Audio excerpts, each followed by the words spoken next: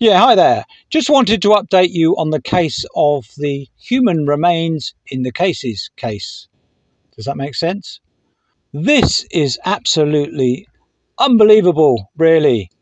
It's kind of comical, but not comical. It's never comical to discover human remains in cases. But in this case, it is comical. Welcome to Aldon's Reviews and True Crime.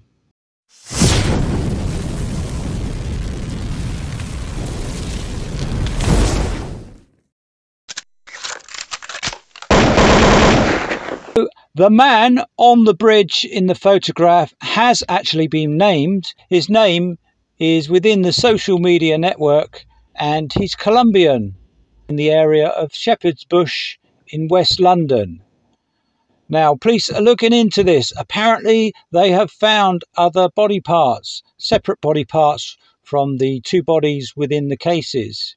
Now, this is the bit which makes it kind of unbelievable. Now, he embarked on going onto the bridge when somebody was there 24/7. Security person was there 24/7. I don't know why the security guard never approached the person at the time, but he embarked on getting rid of these cases over the bridge by slinging them over the bridge, and he obviously didn't know that the bridge would be full of CCTV. CCTV you can't get to because it's quite high up on the bridge, but they're pretty good cameras by the looks of it.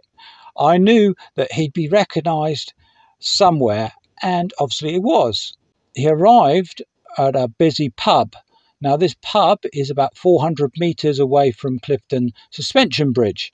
But apparently he travelled to Bristol, and then from Bristol he caught a taxi to this pub. Now, he had to have a hand in with the heavy suitcases from presumably the taxi driver, and also a hand out of the taxi by the punters coming out of the pub.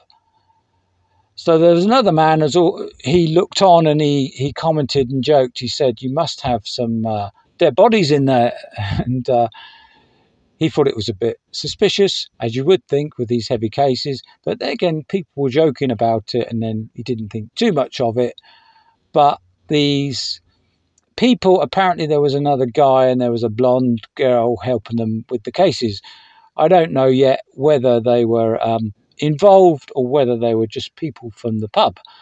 But apparently this man, who was suspicious, he reported it in to the police. The Colombian man is still out there somewhere. Now, in my mind, maybe he's used to getting rid of bodies in his own country and finds it quite straightforward in his country, but in this country, with that type of thing, he's going to be noticed. So has he hopped on a boat somewhere and gone abroad? Who knows?